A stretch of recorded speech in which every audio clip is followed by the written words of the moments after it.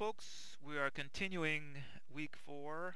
We started arrays, and now we're going to talk about hash, and we're going to continue the class notes, which we have learned in the last video somewhat about how to use it. So I have the class notes in Pico right now, and we're going to continue with hash. The hash data structure. The symbol preceding the hash is the percent sign. Now, instead of numbered indexes like the array to access the elements of a hash, we get to use words, and we call those keys. Below, the hash now has three elements, 1, 2, and 3, and they can be accessed with the keywords 1, 2, 3.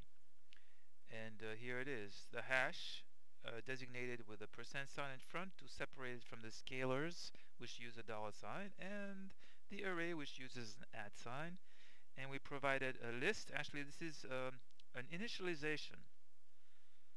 We initialize this hash in this case with a list, since it's surrounded by parentheses, a list of 3 items, and these are pairs. This is the key, and this is the data, separated by these 2 symbols, which are somewhat of an arrow.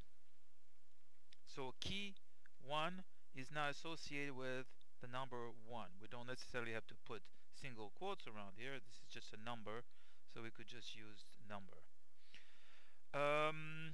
2, the key 2 is now associated with the data 2, and the key 3 is now associated with the value 3. We can print the hash, and note that unfortunately we cannot print the content of a hash inside of double quotes like we can with the scalar and the array. So get used to separating your data when you print a hash following a string. So we're going to run this segment so far. We're printing the hash, and you're probably curious to see how does the hash print just quick and dirty without anything extra besides naming the variable itself. Whoops, clear? No, I don't want to clear. Here we go. Hash is, and there it is, 3. This is the key, and this is the value that was associated with it. Then it follows no spaces, another key, 1, and the data, no space, another key, and the data. Notice that those are not coming, they're not displayed in the order at which we created it. And this is, you'll have to expect that from a hash. A hash finds memories at random, not exactly random, but there's an algorithm which helps the hash find areas in memory that are associated with the key. So depending on the key, it will take the characters in that key and come up with a memory location. So you never know where that memory location is going to occur, but one thing you can be sure of, it will not be consecutive like arrays will be. And when it prints, it just goes down the memory and prints them as they have been written.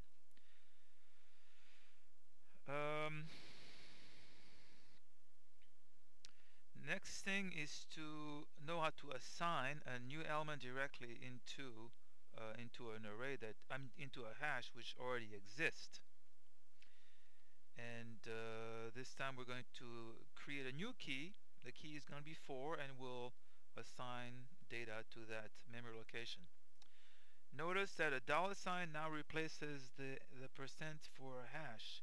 It's like the same principle used for the array. Perl makes the annoying, I call that, requirement to treat one element of an array or hash as a scalar. We can still recognize it, though, that it's a hash and not a scalar because of the curly braces. That's the clue.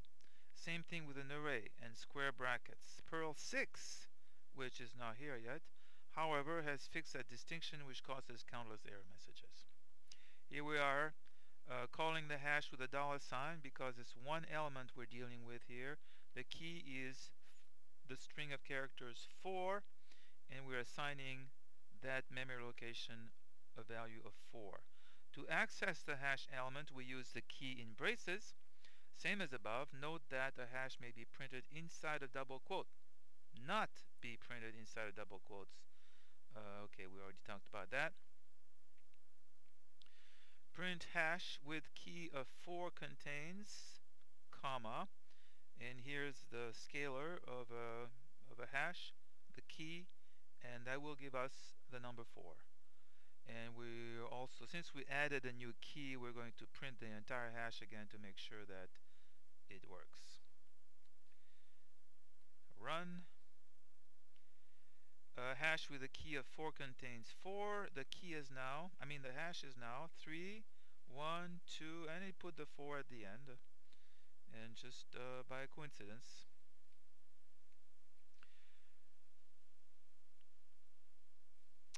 Here we're looking at assigning a hash to an array, and we can do the same thing. We can assign an array to a hash.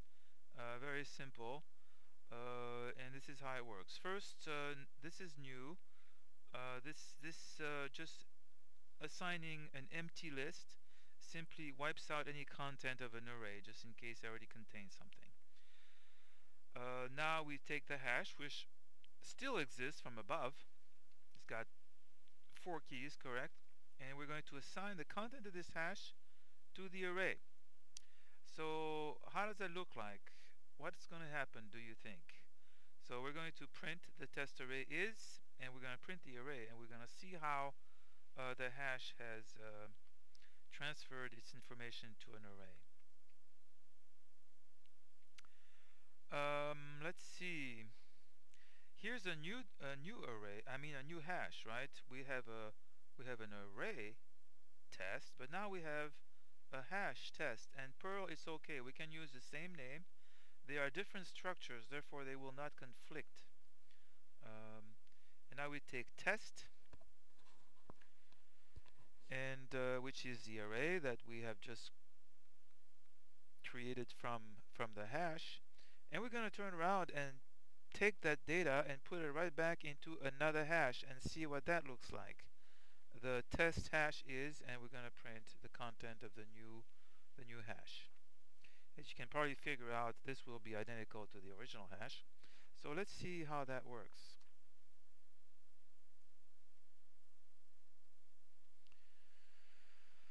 Okay, so the test array is, now mind you, this is these are individual items in the array. You see this? So as we know, when we printed the hash by itself, the first key 3 came out, followed by this key 1, followed by 2, and so forth. And it's the same thing that's happening to the array. But the key is going to end up in the 0 element. The data associated with this key is going to be in the first element, and so forth. The key, the pairs, the key, the value, the key, the pair, all of these are sequentially placing themselves in the array. So now you turn around and you take this array and you assign it to a hash. Well, same thing will happen. The hash will take the first element as a key. The second element will be a value for that key, and we'll keep on going like this by pair. Key, value, and now the new hash is exactly the same thing. Key, value, and since these keys map into the same memory location, we're going to get a printout that's exactly the same as the original one. Okay, let's go on. We can also sort hashes either by keys or by values, which is helpful. Here are printing hash sorted by values, and here's how to do it, folks. You just put the word values right in front of a hash, and this is a function, values of hash. If you just said printed values by hash, you would exactly only get the numerical values 1, 2, 3, or probably well in the same order that we had up above. But as these values come down the pike, we are capturing those by the sort function. Therefore, now the values will come in sorted. And we can do the same thing with keys. The term is keys in plural. This is only going to pull out the keys of the hash, and then we capture that list with a sort command, and we print that at the end of this prompt here. Good idea to check whether or not a key exists before initializing the values. Well, let's see. Let's exit here first and check that out.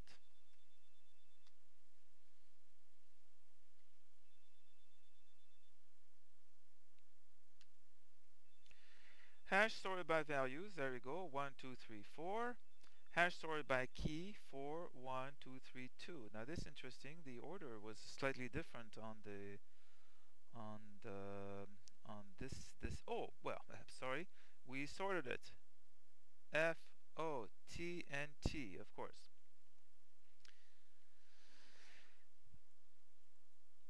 Next, this is important, especially for the assignment that you're gonna get. You can tell. Sometimes you need to know if a key had been defined, meaning was a value associated with that key, or is the key 20? Does it exist? Have we actually assigned a key in this hash of 20? And here we're going to say if defined hash 2, and we know that we have created the key 2, and we also have associated a value with it, therefore it is defined. So this if statement will go through and go ahead and print hash with key of 2 is defined indeed. Now 20, we have not defined this key. It does not even exist. So this is an exclamation mark. If not exists hash 20, then it will go ahead and print hash 20 does not exist. Okie doke.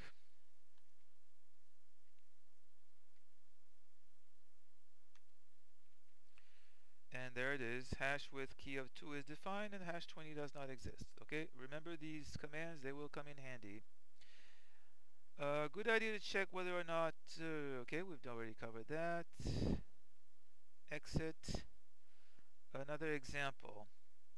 The keys are now in array keys. Oh, yes, well this is just rehashing, so to speak, the function keys. And we just put the keys in an array, and we just print the array. That's not too significant. The keys are now in the array 3, 1, 2, 4, and we could of course sort that array. And let's look at the syntax to cycle through each hash elements, grabbing both the key and the value for each element. This is a little preview of the while statement.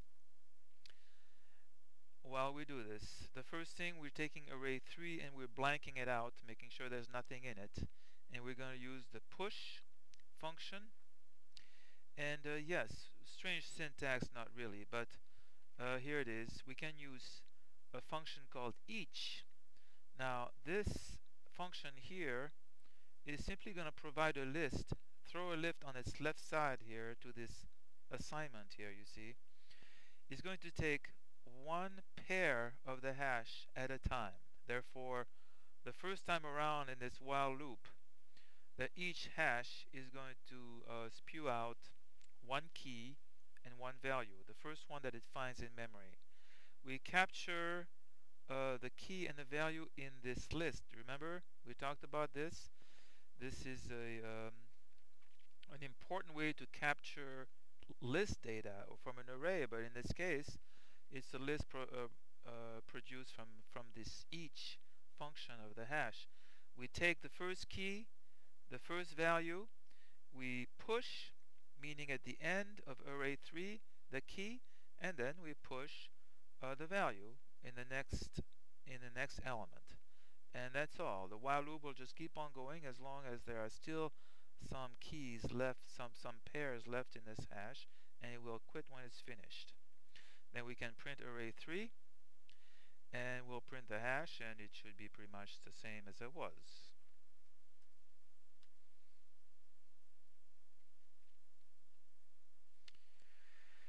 The array is 3, 1, and then you notice that this is exactly what we did. So this is the complicated way. Okay, right now this while loop is a complicated way of doing simply this. Now, which one would you prefer doing? Same thing.